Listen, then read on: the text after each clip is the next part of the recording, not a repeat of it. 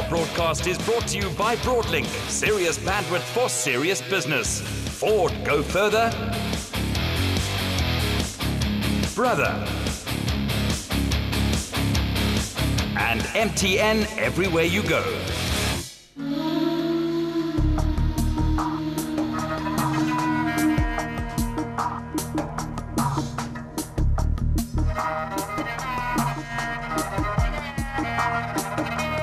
This year's Dakar saw many surprises throughout, especially for all the South African competitors. With Riaan van Niekerk finishing 13th on his first attempt, Daryl Curtis in 32nd after sustaining a bad injury due to an accident, and Brett Cummings in 43rd position after helping a teammate for hours. In this episode, we catch up with the riders as they tell us their journey through the adventure of Dakar 2013. Well, it's fantastic. It's been a whole year of preparation, and I was very happy to go back to Dakar with Riaan. Our sponsors enabled us to get some extra cash together. We bought a ride on the KTM factory team, and off we went, straight back to Lima. That's where we finished last year, and I was quite excited because there were millions of people there at the finish last year, and the atmosphere was the same. It was lively, and it really was exciting. Yeah, we went a couple of days early, 2 days early before the event.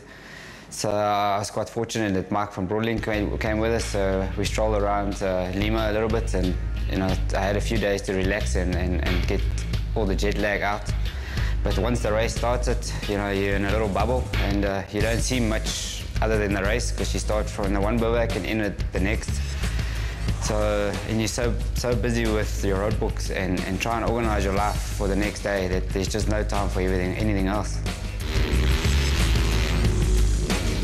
It was fantastic having Riaan along. We've pretty much raced the whole racing career together. We've done everything, the extreme enduros in 6 days, and you name it, we've done it. And now to go to Dakar was like the grand finale. It was really fantastic. And the nice thing was all the preparation we did during the year, going to Namibia and riding on road books. We did 2 races in Morocco, which are using exactly the same GPS and navigation systems that we use at Dakar. And he definitely had a huge advantage going into the Dakar. Yeah, I'll be quite honest with you, I was really crapping myself for the first couple of days, especially on day one. You don't know what to expect. Even on the liaison section, you're nervous. There's people around you, you're never sure you're doing the right thing, or everything's new to you. But after about 3 or 4 days, you settle in and the nerves start to calm down. How are you feeling? A bit nervous, eh? Yeah? Yeah. If I can find my way today, but lost. Just stay on top. Yeah, it's a lot of motivation when you ride off that start podium and you've got South Africans. Mike Brown from Broadlink was there, and my mom and my brother came along and things like that. And you see South African flags and they're cheering for you, and then you pull away and then the streets are just lined. I mean, for 100 kilometers, there's just people everywhere at all the bridges on the sides of the roads, and that it motivates you. It makes you feel really good, and you realize how big the Dakar really is. Yeah, I was quite stoked. In the beginning, I didn't want to get ahead of myself. You see some of the faster riders and you try and hang with them. But the problem is, if I try and stay with them, which is not the problem on speed-wise, but I kept losing my place in the road book. And my goal from the beginning was safety, and I didn't want to get ahead of myself. So if I couldn't keep up with the road book, I'd slow down and make sure that when there's a caution, I try and match them up all the time. Because at the end of the day, it's the safety that counts, and you need to stay on top to get to the finish. Well, day 2 was a really good day for me, and I qualified 25th after the prologue. Riaan was 15th, and they soon got lost. And that's really the big thing about Dakar, is to read the road book correctly and not get lost. Guys ended up going down the wrong valley, including me. That time I was riding with Helder Rodriguez, and as luck would have it, I saw him, he turned left, and he went over the next bank of dunes. He realized we were in the wrong valley, and I followed him. Everybody else was to the right of me. There was lots of dust down there, and I think that's where Riaan was as well. So I turned left, I followed Helder over the bank of dunes, and then soon enough the waypoint arrow popped up, and I knew I was right, and I was like, how did he know that? So this is the advantage. Those guys have got the experience. They've done it year in and year out, and they managed to figure out where. They look back in the road book, where did I get lost, and they go and find the good way. And I finished 6th that day. It was an amazing result for Curtis on stage 2, whilst Van Niekerk was climbing the order. I started feeling more comfortable, especially on the bike and with the terrain. but I still make quite a few navigational errors. So the problem is running in about 15th position when you get into the dunes. The track just splits into 15 different directions, and then I start doubting myself, and that's where I need to learn to get more comfortable with this, especially on the caps, that you know that you're on the right route. And the problem is I ended up following some other riders, especially some of the top riders, including Cyril, and you think, no, they have to know where they're going after so many years of Dakar experience, but they still do make mistakes. And you know, I learned a valuable lesson there, that you need to trust your instincts and follow your own nose. Navigation is such an important factor in the Dakar, and even the top riders get lost. Daryl tells us more. Yeah, I was in a much better place than I was a year before. And starting 144th, I had to fight my way through all the dust and everything else on the Argentinian roads. I found myself now in the dunes. There's no dust, and you can see the next rider, and all of a sudden it just changes the whole game. The next day, a couple of riders in front of me got lost again. Beretta, Pedrero, those guys. David Castal started behind me, and we soon hooked up and rode together. He found the good way, I followed him, and we finished the stage. We opened the stage, first and second at the end. Cyril Dupre and Ruben Ferrier managed to pass us just before the end, and I thought, hey, I'm going to have another great day. And the results come out, and I think I was 18th for the third day, because everybody else behind us had followed our tracks and made up time on us. It's a very clever game you have to play at Dakar. They're very tactical. Yeah, I must say the riding was the easier part for me than in the rally, because what they don't show you on television is that you start anything from 4:15 to 4:45 in the morning to do a liaison section. You know, anything from 200 to nearly 400 kilometers. And then you have to do your racing section, which could be anything also up to about 400 kilometers, and another 100 to the end. So you end up doing 850 kilometers on the bike for the day, and they don't show you that on television. So you arrive at the bivouac back 5, 6 in the afternoon. You have to go for a shower, give your bike to the mechanic, get your road book sorted, go eat, go rider's briefing, and get to bed, you know, and then it's 10, 10:30. Wake up at 3, 3:30 again, and do all over again the next day. So the days are very short, you know, the nights at least, and they don't show you that. And after 2 weeks, it does catch up to you, and it's the secret of trying to keep a cool head and you know, not overexert yourself. Well, they say Dakar is the greatest adventure on earth, and it really is. You know, in between all the racing stages, you've got these massive long liaisons, and to put you in the picture, it's like riding on your bike from Johannesburg to Durban, and then racing an off-road national, and then riding another 100 kilometers back to Maritzburg, and you do that day in and day out for 15 days. And there's so much scenery to see on the way. You know, crossing over, when we crossed from Kalama to Salta, for example, we crossed over the Andes on a jeep track at 5,000 meters on a very, a not very well-used road.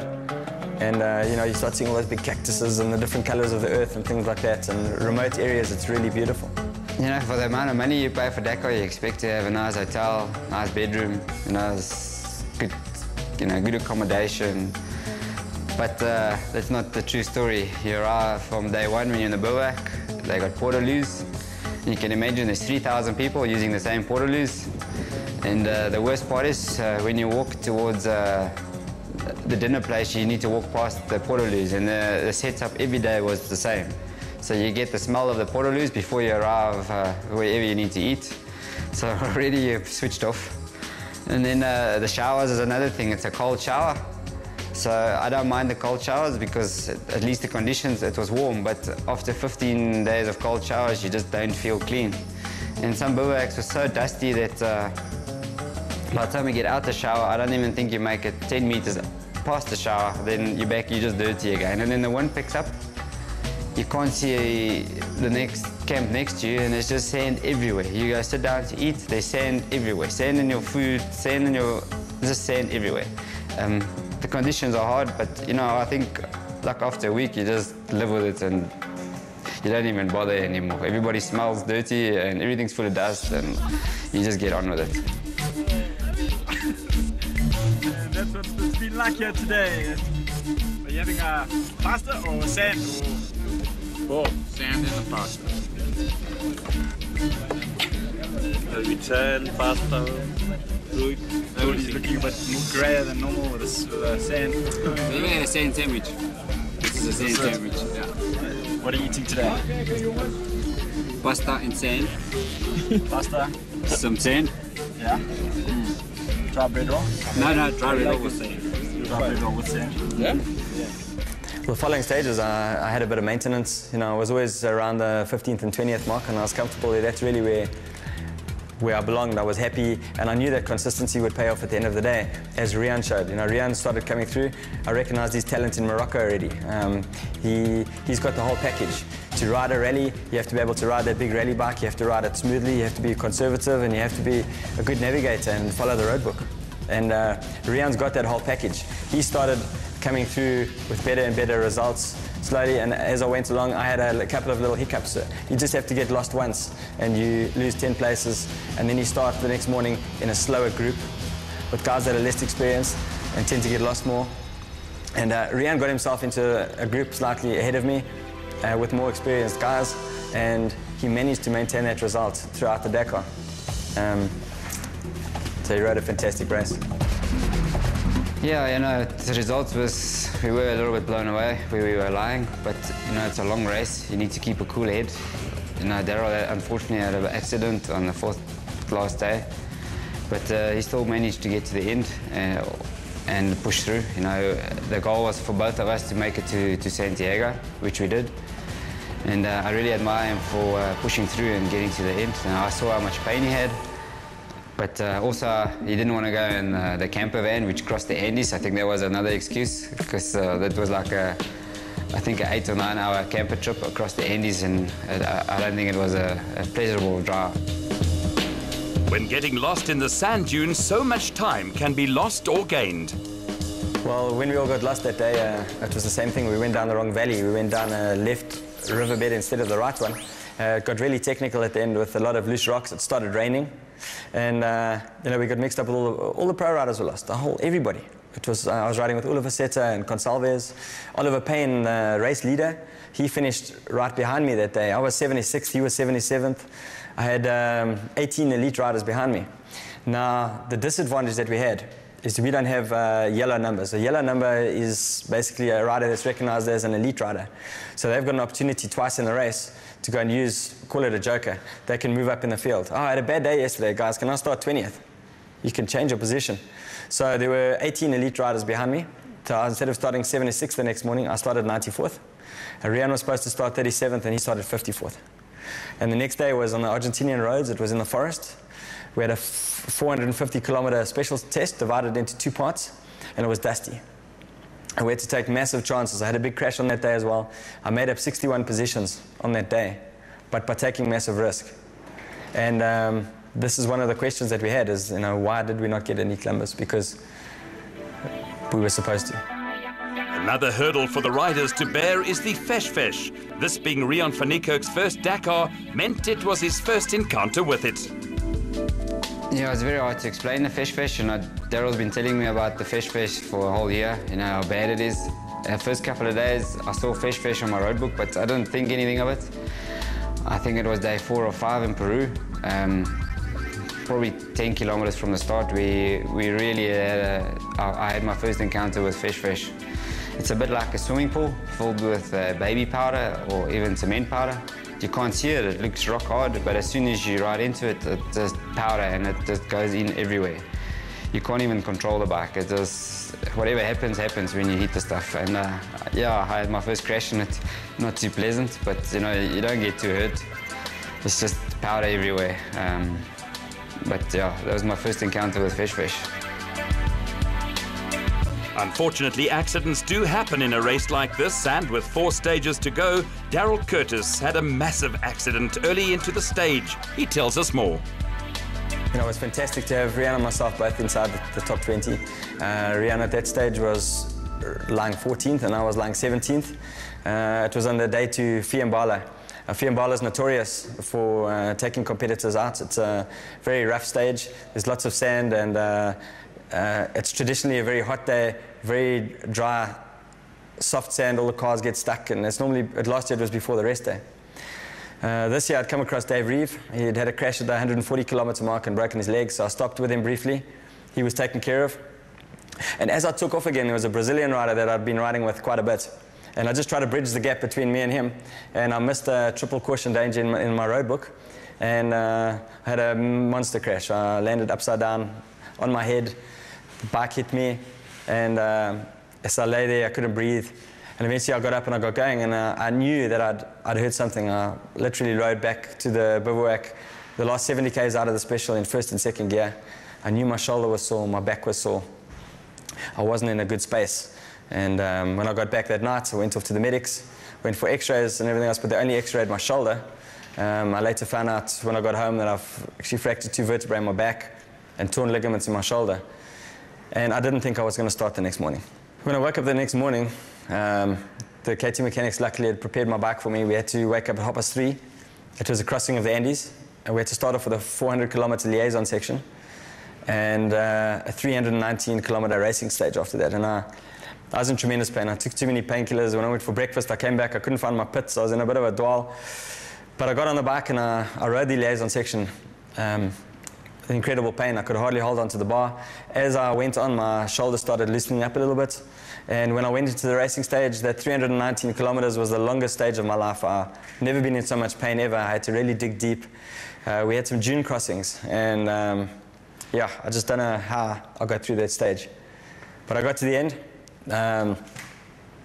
Went off to the doctors again, medics, do a bit of physio. And I knew then after that there were 3 days left to go to Santiago, and there was no way I was going to ride in a camper van over the Andes. So I pushed hard and dug deep and made the finish. For sure, the last 2 days especially, I didn't push at all. The guy in front of me was about 20 or 25 minutes, and the guy behind me was nearly 30 minutes behind me, so I knew I was pretty safe. I just didn't need to make any mistakes.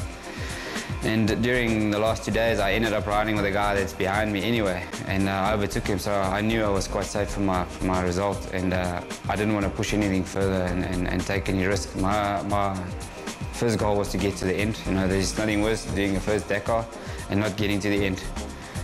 It leaves like a little bit unfinished business, so I'm really glad that everything went well for me. It was a really tough day for me. I'd had enough by then. You know, I wanted to not ride. I wanted to get off that motorbike. I didn't want pain and the jerking around on my shoulder anymore. And when we rolled into Santiago and to the finish, I can't tell you how good it felt. It was over, and I could now rest up at last.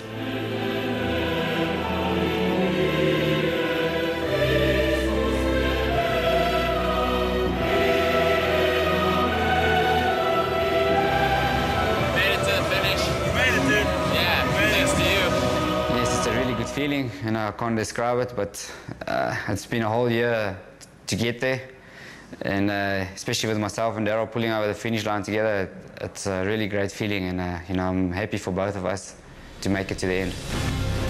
The big question is, would they be back for another Dakar? Sure, Dakar 2014, I don't know. I'm going to lick my wounds a little bit. We've got to go and get all the sponsors together, chat to them, and chat to Rian and see which direction we're going to take. But I will be back at Dakar. Sooner or later. For sure, it's, I think it's a bug's bitten a little bit. It was a good experience for me. I liked the road book and the way the race was run. Yes, it's dangerous. The Dakar is a new challenge and I quite enjoy it. Broadlink were the proud headline sponsor of the team. We spoke to marketing manager Nicole van Niekerk of their experience. I think firstly, Broadlink is a company that's very passionate about sports and very passionate about developing sports people in our country. So for us, we've been involved in off-road biking for a couple of years, and really what that meant is, as a sponsor, we not only got to had the opportunity to be involved in a great platform for our brand, but it also meant that we could make a significant difference to a particular sport in the country. By extending that to our Dakar sponsorship, in 2012 that was with Daryl, and then we had the opportunity, which we jumped at, to also sponsor the KTM factory team of Daryl and Rion in 2013. I think that gave us a really good platform to show our brand, showcase our brand, and also support a truly South African team, and get top riders like Rian and Daryl out there and competing globally. They might not have had the opportunity prior to this. I think that's given us quite a pride in what we've done. I think we were all watching with bated breath. Internally in the office, we sort of rotated all the emails that went round, and we said, you know, how are the guys doing? And everyone wanted to know how Daryl and Riaan were doing. When Daryl hurt himself, we were all devastated, but we just saw Riaan going from strength to strength as he went through the race, and we were so immensely proud. And I think, you know, the knock-on effect of that is we've spoken to each of our team members, our whole company has spoken to their families and gotten them involved, and we've just seen an immense support. We've been really proud and very lucky to have such good spokespeople. Riaan and Daryl did us very, very proud, and well done, guys. Glenn Grundy and Brett Cummings were also there to fly the South African flag. Due to mechanical problems, Glenn Grundy had to retire after just 2 days. However, Brett Cummings finished the race in an impressive 43rd position. Basically started going to, making plans to go to the 2011 Australasian Safari, and I had a big crash at the National just before that event and was unable to participate. And then that entry got rolled over to the following year. But in the process, Glenn Grundy was also involved in going to the 2011 Australasian Safari. He competed, injured himself. But then we started a relationship with the Australian-based company called GHR Honda, and set up a deal with them to take us to Dakar, and we fought our entry to ASO with Dakar, and we were accepted in July of 2012. At the Australasian Safari, Brett Cummings won the Dakar Challenge, giving him a free entry into the 2013 Dakar. Well, I wasn't exactly sure what the Dakar Challenge was at that point in time. We'd already been accepted, as I said, to compete at Dakar. But went to the Australasian Safari, entered the Dakar Challenge, and you know, I took nothing of it. I thought, give it a go. And by about day 4 or so, my chances started looking a bit better at winning the Dakar Challenge, and it was, regardless, better than even winning the event overall, because it had more value to it. You don't want to go and mess things up. You take it really easy. The bike was new to us, and you know, you were just unsure of the way in which they marked the road book. So took it really easy, made sure we finished the stage, and just the experience of all the crowds was mind-blowing. Brett tells us of the troubles of Glenn Grundy's stage. His bike had a few small issues leading up to the start of the event. It got a bit hotter than the rest of the bikes on the prologue, or the 13K special stage of stage 1. And the guys looked into it and you know, didn't really find anything. And the assumptions to that are that the bike overheated on the racing stage of stage 2. He was through the dune section, so it wasn't that the bike was struggling or anything like that. He was on a pan or something, and the bike just lost compression and didn't go anymore. First of all, I think it was stage 4 was a bit of a challenge. It was really spectacular. The dunes were mind-blowingly big, and the scenery was unbelievable. And I came across one of the other competitors in our team, Todd Smith, number 156, and he had also broken down. So it wasn't having a good track record for the team. Obviously, you get a bit nervous with regards to it, and assisted him a little bit with no success, and then went about 2Ks down the road. I thought, you know, there's only 30Ks left of the stage. Let me turn around and go and see if he's willing to get towed out and give it a go. So we thought we'll give it a go and carry on down the road and just see how far we get. It proved to be a bit of a challenge, and eventually made it to the end of the stage. A lot of sand, a lot of climbing out of the dunes and getting helped with spectators and locals, and I lost a fair amount of time. So that puts you way back in the field.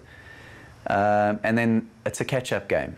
I got back 7:30 that night into the bivouac, didn't get to riders briefing, missed out on a few critical changes to the road book for the next day, and that just compounded, and I lost another 45 minutes because I didn't get those changes to the road book done. From there on, it was a slow catch-up, but once I got into the pace that suited my riding style, things went a lot better and I really started enjoying myself. A lot of preparation goes into being able to finish the race. We found out what some of the challenges were. The biggest thing is it's not a very difficult race. There's no serious technical difficulties that I experienced. Fitness was really good. There are a few things that I would do differently with regards to preparing for it, but all in all we were generally really well prepared for it, except there is no preparation for sleep deprivation. I'd love to do a Dakar, another Dakar, and rather sooner than later. Hopefully by having gone there and being successful in finishing and having a reasonable result, I'm hoping it'll be a bit easier to get some sponsors on board, and absolutely love to go back again in 2014. A huge congratulations to all our South African and African riders. You did our continent proud. This broadcast was proudly brought to you by Broadlink, serious bandwidth for serious business. The all-new Ford Ranger, Brother at your side, and MTN.